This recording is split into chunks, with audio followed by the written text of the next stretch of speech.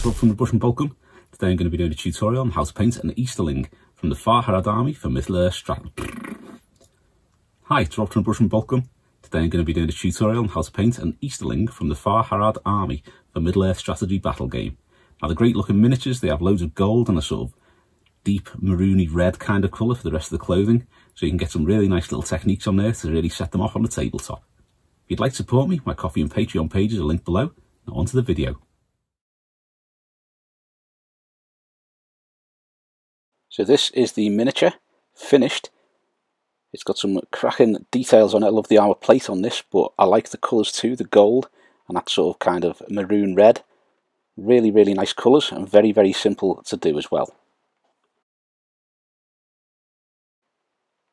Now I'm going to use some Citadel Bugman's Glow to do the face.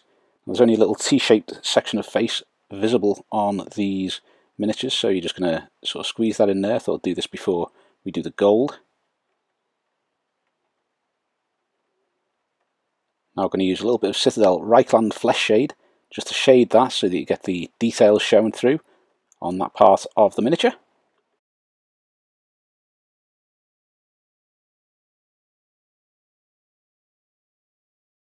Next up is some Citadel Dryad bark.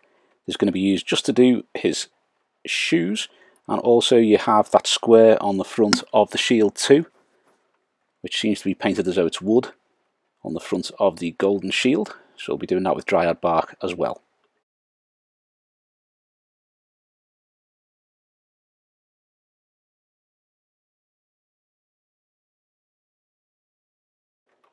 Now we're going to use Citadel Retributor armour as the base coat for all of the golden sections on the miniature.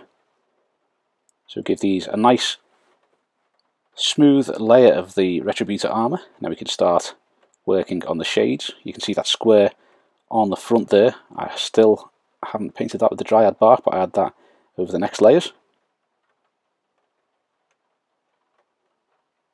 But once you've got all that gold on, we can move on to the next colour.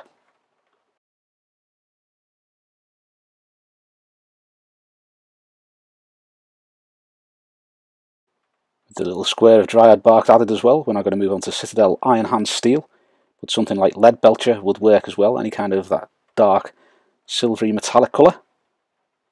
I'm going to work this onto the sword, the hilt and the pommel too, so get that all looking silver.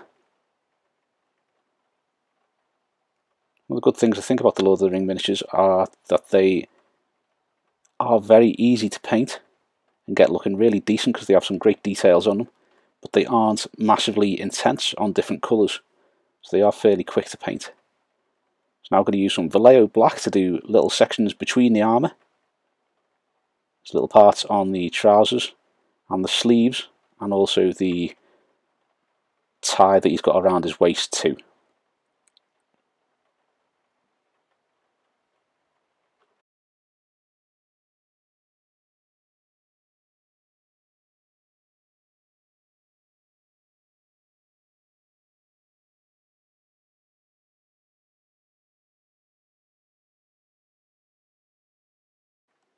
Now I'm going to use some Citadel Khorne Red as the final colour for his clothing, or hair clothing.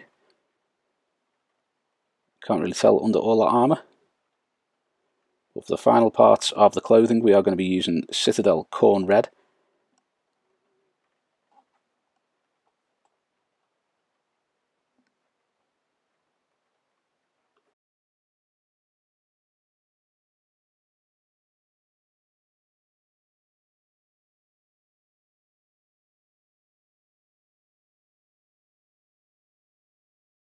The base colours in place, we're now going to use some Citadel Agrax Earthshade.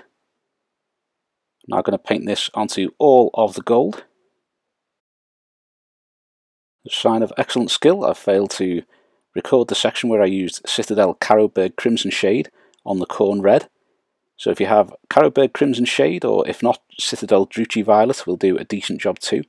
Paint those over the Khorne Red so you get that nice shaded sections on those lovely crimson bits.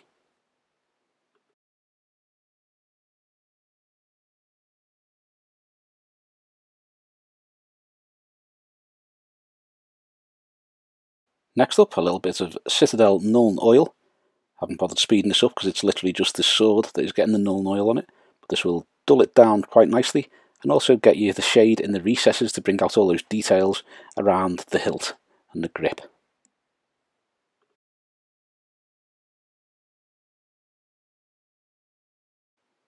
Returning to the base colours now, we're going to start with Citadel Retributor Armour. We're going to start reapplying this to the gold sections. So when you're applying these colours, think about where the light will be catching them. So I always think of the light coming down from directly above.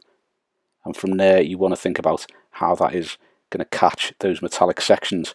So where it's maybe folded under the body or not going to be getting too much light, you don't want to have too much of the base colour back there. And then it'll be getting lighter towards the top edges. The gold, it doesn't matter too much on this miniature, there isn't really any undersides to much of the gold, but if there is any, just leave them shaded, then we can highlight the top edges. So the next colour we're going to use is Citadel Liberator Gold. I'm going to use this to highlight the first layers of this gold here, so you can see I'm painting this sort of like on the top right of the shield, where it'll be catching more light, and just a few little bits on the other sections to bring those details out and highlight them a little bit more. And the same with the helm as well, you want to highlight those surfaces that are catching more light with more Liberator Gold to lighten that up and get that so it looks like it is reflecting the light.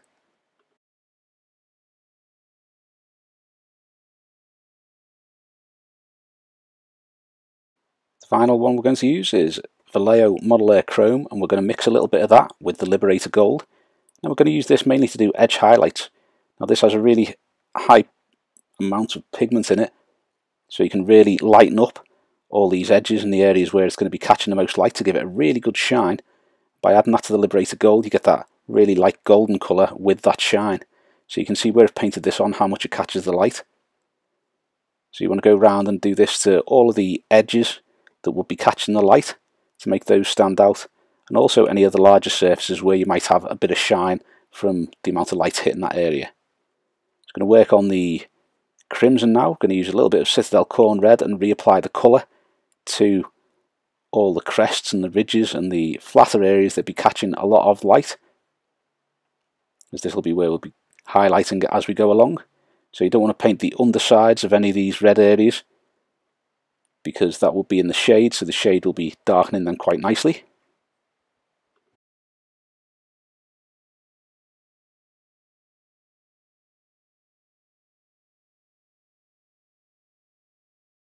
Next is Citadel Wazdakka Red. Can use this to highlight the Khorne Red that we've just reapplied. So you want to use this Wazdakka Red, cover about 50% of the area that you've covered with the Khorne Red, making sure that you're doing it on the areas where it'd be catching more light, so sort of on the top of those crests and the areas that are sticking out more that would catch more light. That's the areas you want to be putting this Wazdakka Red.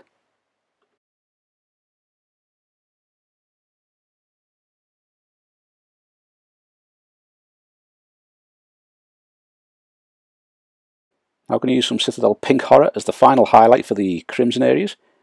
I'm going to use a really fine brush here and just do little edge highlights and the very tops of some of those crests just to lighten those up, get those standing out a little bit more.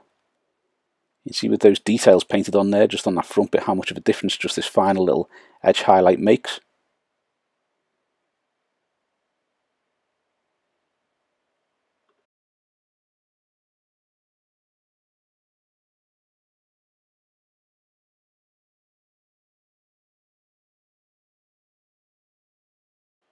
So using some Vallejo Black now, we're going to go over the areas that we've painted black, just to make sure that there's no of the other colours or shades on there to discolour them. Just pick out those sections again so that we can get that black colour nice and flat, and then start highlighting with a few different shades. So the first shade that we're going to use is Vallejo German Grey. It's a really dark grey and it's ideal for highlighting black. So we're going to paint this on all of the ridges, much like you did on the cloth. Paint it on all of the ridges and the crest of those ridges, just to show where the light will be catching those a bit more. This will really bring out the details in those black sections that you can't really see too much on.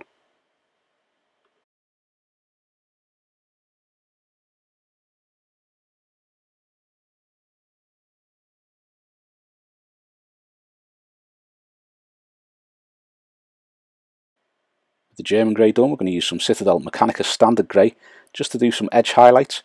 So we're using this like we did with the pink horror, and you're just picking out details and ridges. And this just makes those details stand out.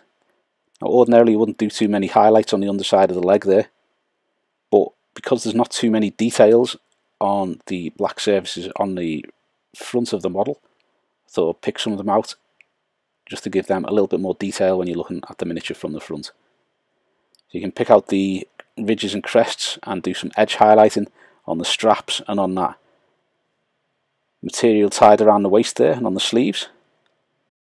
So now returning to Dryad bark from Citadel, we're just going to touch up that square on the shield and also any bits of the shoes which may have been covered over by any other colours. Mainly working on the crests and stuff of the shoes, obviously, to keep that Nuln Oil shade on them in the recesses. Now I'm going to use just a bit of Baneblade brown, mix that with the Dryad bark a little bit so you get a slightly lighter shade. All we're going to do is pick out the details on the shoes like we have done with the cloth and the trousers and those crimson areas. And we're also going to do some stripes which are going to be going horizontal if you're looking at the shield in a vertical way. So we're just going to do some horizontal stripes using a thin brush and dragging the brush away from the tip to get those nice straight lines on that brown bit of shield.